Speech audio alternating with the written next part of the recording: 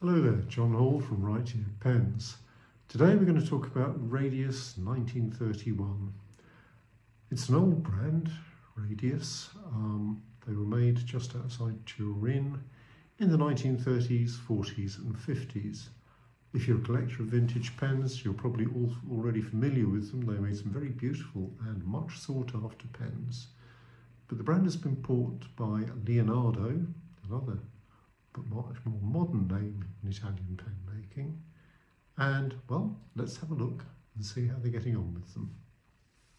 Okay, always a good bit, the unboxing. And well, to start with, yes, it's a nice looking, very tasteful box. There's the name Radius.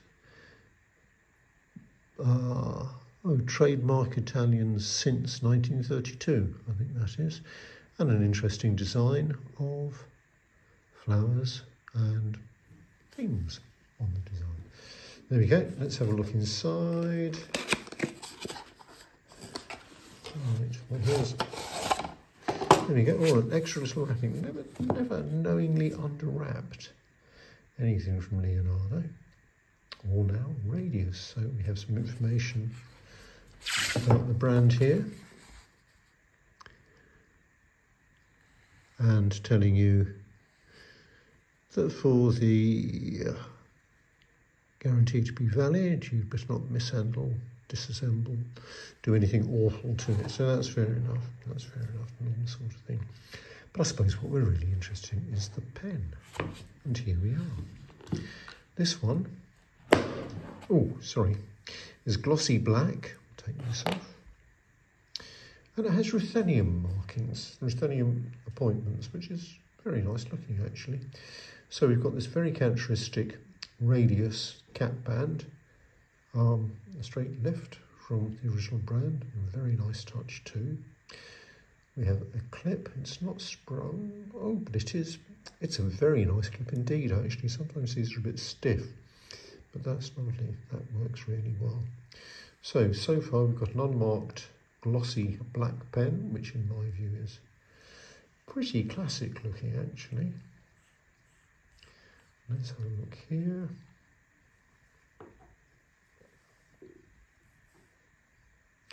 Well, there we go, black ruthenium nib. And it's marked Radius, that's good.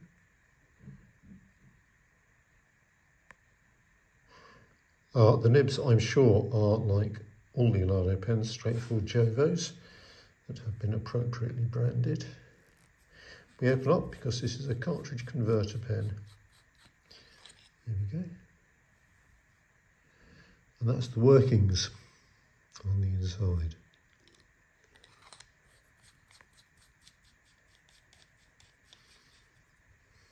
Does it post?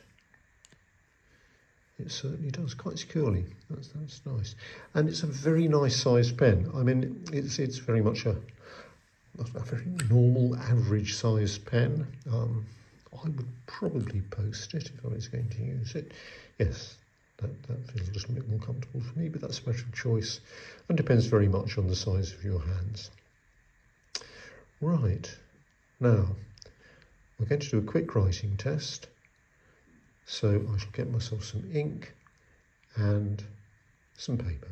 Okay then, so we have the pen. Let's have a look here because I think it's going to tell us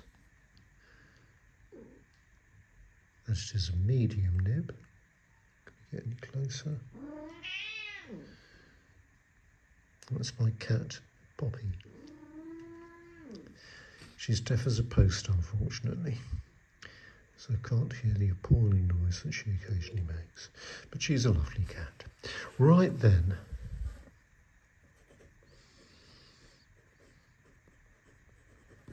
I don't know what they do with these nibs, but that's absolutely lovely. It's a straightforward steel nib, and it feels absolutely smooth and very enjoyable. Tiny little bit of feedback, not much. And we are testing a Radius Settimo. This is where my spelling goes to pot. So it's Nero, luster with a medium nib. I usually try to avoid doing writing tests on the basis that my handwriting is neither pleasure nor ornament. But there we go. So, the pen sat in the den. I think this is one that would come out quite often actually. It's a really, I've got to say it again, it's really very pleasant. Just dipped very quickly. Flow is good. Yeah, this is a nib that would do very nicely for anyone. So here we go. So the new Radius,